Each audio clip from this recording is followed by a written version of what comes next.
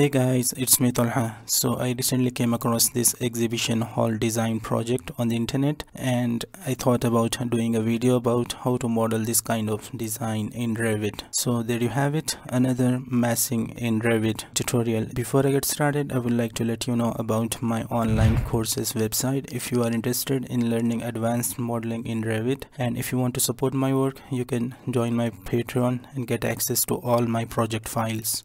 Now let's get started. So here I'm in Revit, and as usual, first we are going to create some new levels. So let's select this one and press CS on the keyboard to create similar, and I'm going to create two more of these at 10 feet each. So our levels are now ready. Let's go back to level 1, and I'm going to use in place mass to create this shape or this design. So let's go to massing inside, and here first I will turn on mass by clicking show mass here, and then let's click in place mass, and I'm just going to leave it mass 1 here and click OK. And now here first I'm going to create a couple of reference planes. So let's select plane from here, reference plane, and I'm going to create two of these here. Let's select this one and name it A, and the other one should be reference plane B. Perfect. Now let's make sure the distance between these two, I'm going to make it 10 feet. Perfect. Now let's go back to the south elevation. Now let's create the profile to create a form here. So I'm going to use spline to create the curves, and once I click on that, this work plane dialog box pops up. You just need to set the work plane to reference plane A.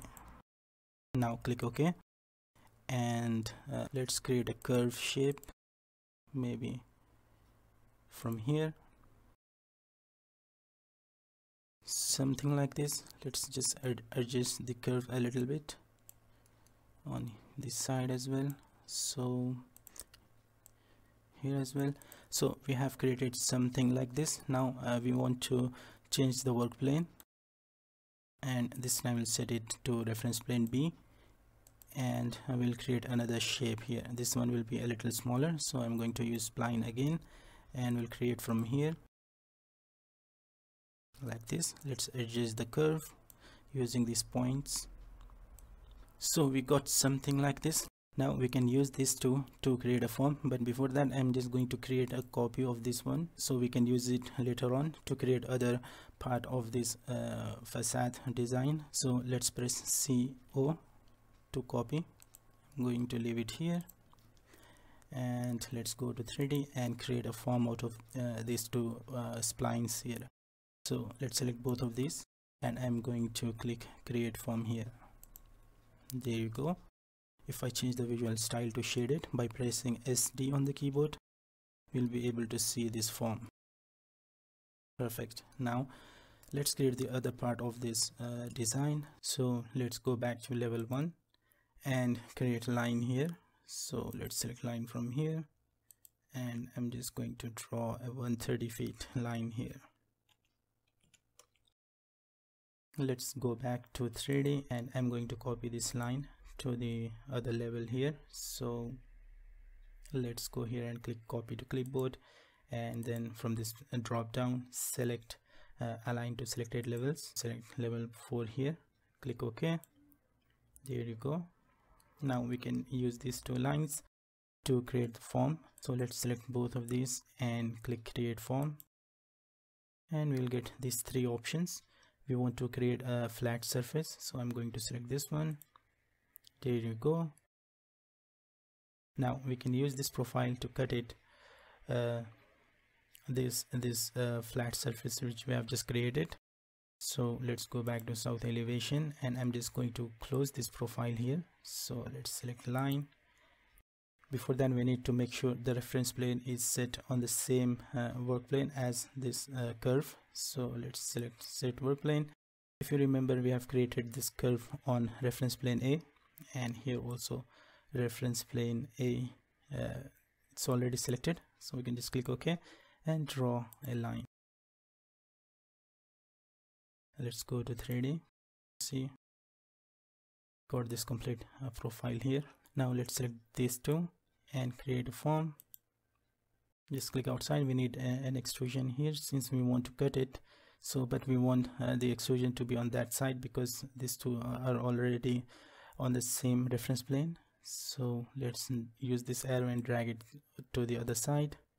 And okay, I made a mistake. We actually needed to create a void form instead of the normal one. So let's repeat that again. Select both of these, and this time we will not click create form. Instead we'll just click this drop down and select void form. Perfect. Now let's use this arrow and just drag it to the other side, and we can just select all, go to front view and just move it using this point and place that here. Perfect. Now we can cut this void. So select cut from here, cut geometry, select this void and then this form. There you go. We got this cool looking shape here. Now I'm going to use the curtain system to create the aluminum slats for this facade. So let's click finish mask first and then go to architecture, and here we have curtain system. Let's select that, and first I'm going to edit this. Let's create a duplicate. We want to create two different curtain systems because we want to use a different material for this part, for this curve. So let's first create a duplicate of this. I'm going to call it aluminum slats. Let's add C for the curve reference. Just click OK, and the grid one should be fixed distance and the spacing should be 1.5 inch because I want to use a 1 inch slat or the mullion. So we will get this half an inch gap between each slat. Now we don't need grid 2. Let's make it none, and in the grid 1 mullions we are going to use 1 inch square, which we get by default. Now click OK, and to create this we just need to select the face and then click create system here. Okay, we are getting this error that the driven grid lines to exceed the maximum allowed numbers. So we have more than 200 grid lines in the same direction, I guess. So to fix this we need to divide this surface. So let's click cancel, and we need to go back to edit mode again. Select this form, edit in place, and to divide this surface we need to just select the face, just hover over this line and hit tab key to highlight the face, and these buttons will show up here. We need to select add edge, just add some edges to this form. We are basically dividing this surface so we can easily add a curtain system to each of these faces. So I think this should be enough, and let's repeat that with this face as well. Select the face by pressing tab key, and then okay, I think I only selected the lines, so we need to hit tab key 3 times to highlight the face until we see this add edge option. So you see this face is now selected. We can click add an edge and add the edges here, so we won't get that error again. I think it's divided, but the lines are not showing up here. So let's click finish mask, go to architecture, select curtain system and select this face. Make sure you have selected the curtain system which we have created earlier. Then click create system. There you go. We got this aluminum slats here. Now if I zoom in, you see we still have this glass. So to remove that we need to go back to edit properties, and here in the curtain panel just make it none so we don't see this glass here. Just click OK. There you go. Now let's quickly repeat this with the other faces as well. So select curtain system from here, and then select the face and create system. Let's do that with this one as well. You can select multiple faces, but sometimes we get an error when we try to create this curtain system, so we'll not be able to know which face is actually causing that error. So that's why I'm just doing this one by one on each face here. So let's select this one, create system, and let's do that with this one. So as I said, we are getting this error, one or more references of the highlighted elements have become invalid. So to fix this, you just need to increase the gap between the slats a little bit.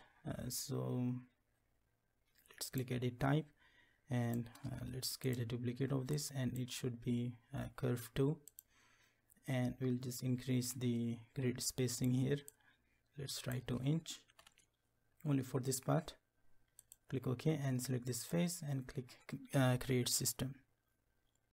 There you go, we got the slats on this face as well. And let's change it back to the previous one, and then select this face, click create system. Now we'll just quickly repeat that with this face here as well. So select curtain system, and for this one I want to apply a different material, so that's why I will create a duplicate of this again. So let's click duplicate. We'll just add 2 here for the reference. I will show you how you can change the color for these slats later on. So first let's create the slats here. You see, it seems like it's just a single surface, but it actually divided. For some reasons the lines are not showing up here, but if I hover over the edge and click, you see only this part got selected. Now let's click create system and repeat that with the other parts here as well on this face. I think here we don't have any curve or something, so there is a less chance to get an error. So I will select multiple faces here and try to create system. Perfect, we got this cool looking facade design here. Now let's quickly hide the edges so we can see it clearly. In the graphic display options, we just want to uncheck show edges for now. Let's click OK.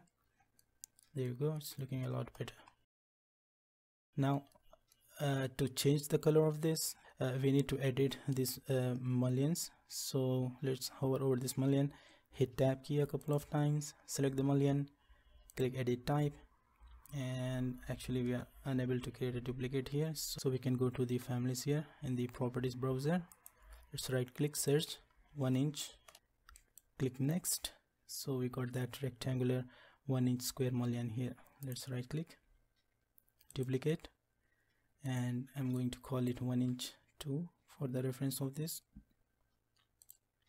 and just double click it to open up the properties dialog box here, and then in the material parameter you can just change the material. We'll just create a duplicate of this aluminum 2. Make sure to duplicate the material here as well. Duplicate this asset, and then we can just add the color. Just for this one, I think we'll choose this one, click OK, and we need to replace this these slats. So select this, edit type, and here we need to select the one which we have just created. So let's select that from here, click OK, and to change the color of this curved mullions, we need to create another copy here. So right click, duplicate, and this will be for curve. Let's double click it, and here I'm just going to change the material of this, and let's replace these mullions here. And if I change the visual style to realistic, there you go, we got different color for both of these. So we have created this cool looking facade design here, and to create the curtain wall you can just simply draw a curtain wall and then just edit profile and follow this curve and just add the grid lines, and that's it. So it was very simple, so I just fast forwarded that part. So that's all I wanted to share with you guys today. I hope you have learned something new. So please make sure to like and share this video and subscribe to my channel if you haven't already. Don't forget to turn on the post notifications, and don't forget to check out my website learnrevitonline.com to get my Revit advanced courses, as well as you can check out my Patreon to get all my Revit project files. And yeah, I will see you guys in the next video.